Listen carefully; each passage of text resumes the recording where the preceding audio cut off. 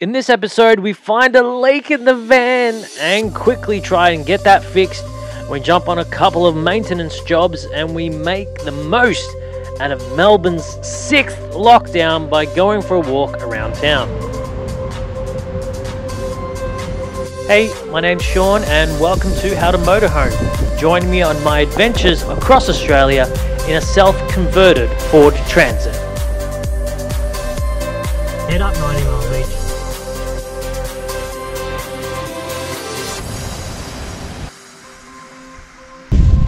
It's your boy Sean, living his best life, the van life, in freezing Melbourne. Lockdown. Gotta love a good lockdown. Anyway, maintenance. Clean the fridge out because somebody left defrosted flakes. It smells a bit fishy. So getting it cleaned up.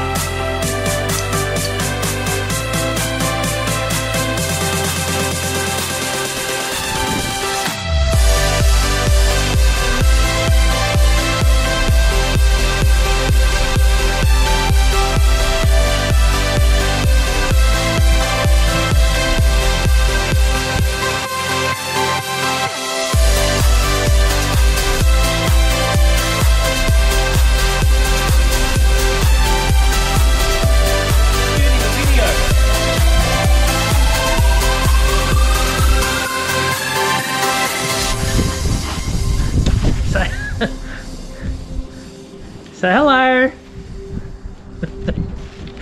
That's my mum. She's been kind enough to lend me her driveway until this lockdown is over. Thanks, mum.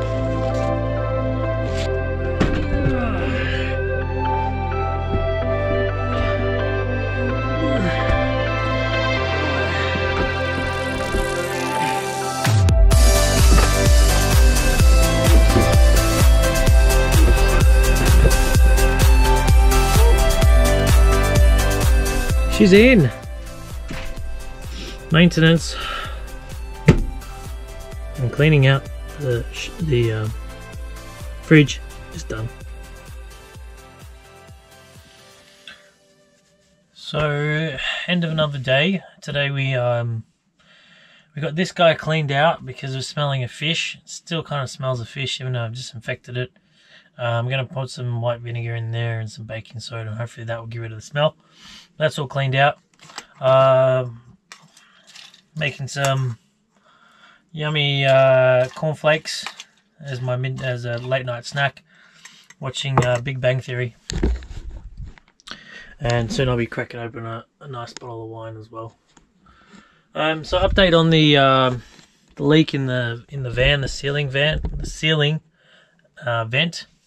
Did some online research and kind of just felt around where the water is coming from, and come to the conclusion. And I checked up on the roof as well, and come to the conclusion that it's actually the condensation. It's very common, obviously in a motorhome or in a van situation, where it's winter, it's cold outside, and you're producing a lot of heat inside an enclosed space. And I think that's what's happening is the skin of the van is hitting the vapor barrier, and obviously it's dripping down to the timber frame that is holding down the exhaust fan. So a couple options. Obviously, I want to try and dry it out as quickly as I can. I can dry it out, get rid of the mold that's starting to form, so the timber's nice and dry. Then I'm going to paint it with an anti-mold paint. It's actually just raw timber at the moment, so I need to paint it anyway. So I'll do that. You just mix it in with existing paint and paint that, so that way if the water gets onto it, at least from underneath, it's not going to rot away too much. And then the other option is you can use the exhaust fans on during the day just to circulate air to dry the van out. So I'll try and do that. But also you can get a humidifier, a dehumidifier. So it sucks all the water out of the air. So yeah, so I'm going to eat this, have a few glasses of wine, hit the bed. I'm pretty tired. Okay, so today we're going to fix whatever the moisture is in this ceiling there. So we've got the fans going at the moment, circulating air in, out, seeing if that will get rid of some of this condensation. I tried the exhaust fans for condensation. Didn't really work, but I probably didn't leave it on for long enough. But I'm going to try and flood the roof now and see if there's a leak that comes through.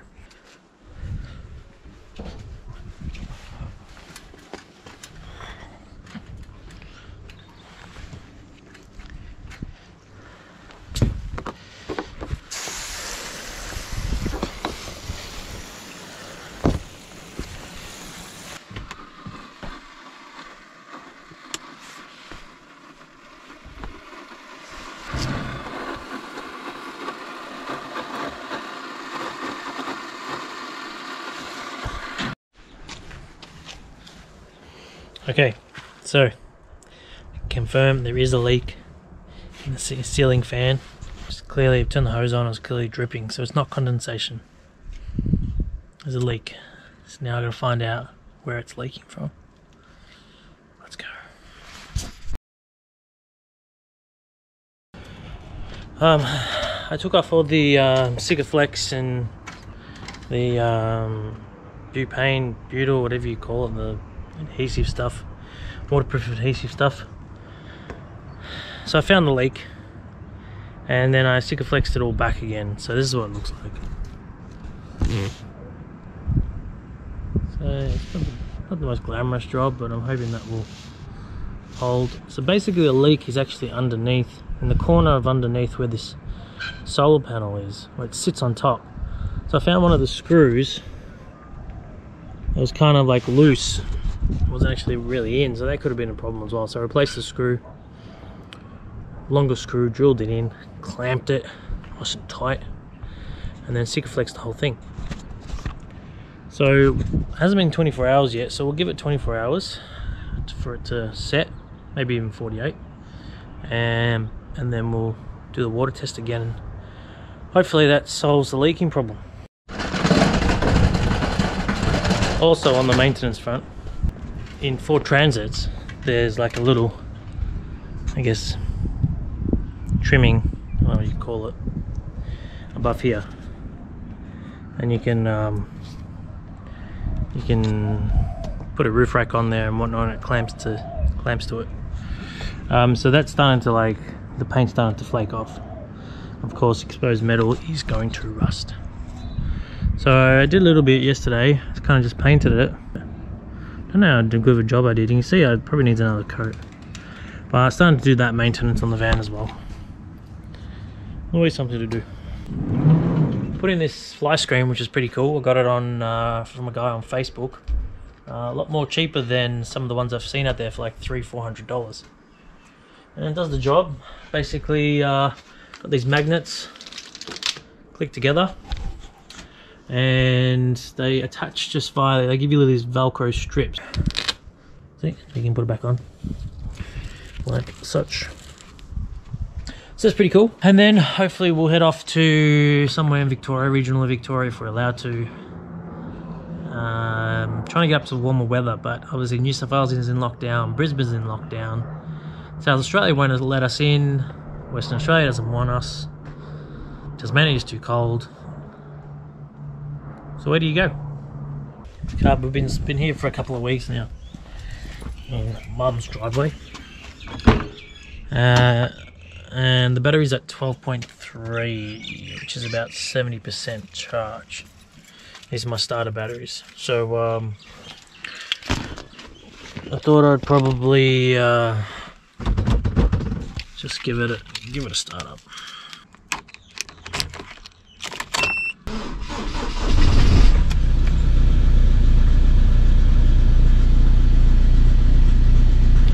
let that run, let it warm up till the gauge goes halfway. Let it warm up, and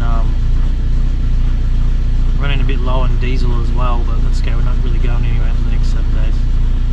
So let that warm up, let the batteries charge for a little bit, and we'll check the meter probably in about 10-15 minutes. Alright, so the car's been running. It's nearly there. Let's go check out. Okay. Ugh. So what do we got? What do we got? 13 volts. Starter battery is 13 volts. So that's good. So starter batteries are back up. Boo!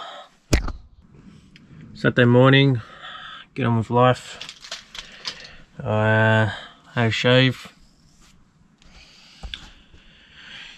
What am I going to do today? Not too sure. I'm going to do some exercise. Got to stay fit when you're in a van, because obviously in a small space you don't really move around a lot. Plus I do like my food as well, so we need to stay healthy. So maybe I'll go for a walk and bring you guys along.